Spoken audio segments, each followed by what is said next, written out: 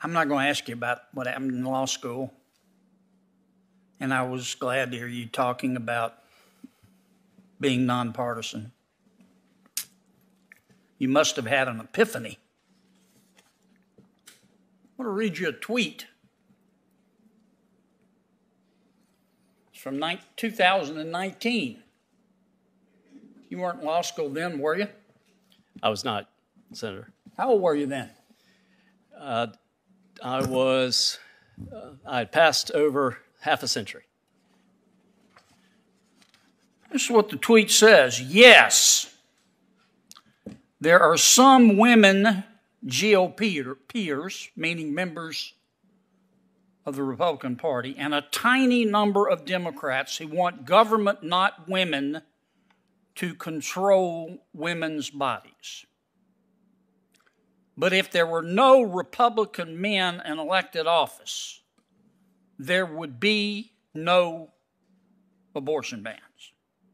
Did you write that?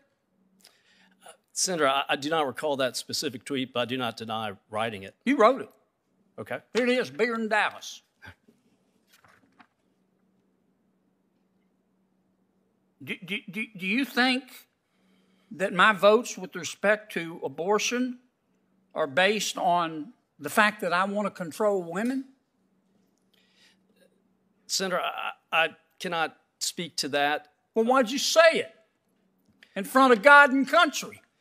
Well, Senator, I do believe that the reproductive rights established in Roe versus Wade and then dealt with in Casey, June Medical, and other Supreme Court decisions are important. And that's fine. I agree with that. Well, reasonable people disagree, but that's not what you said, Counselor. Right. And Senator, you said every Republican, other than the ones that you like, have their position on abortion because they're misogynistic.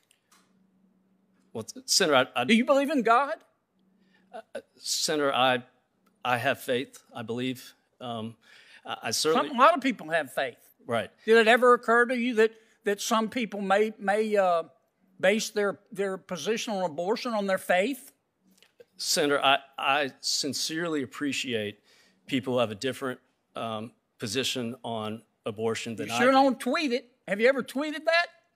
Well, Senator, I'm saying it now under oath, and I do. Yeah, you're up to be nominated. You want me to vote for you? Well, Senator, I am determined to tell the truth, and if I could make clear, Senator, and I appreciate your question, your concern, that, Senator, I recognize the difference between someone saying something, inartfully as a private citizen and working as a lawyer, and I think I've got a 30-year track record of being open-minded. Okay, I get all that.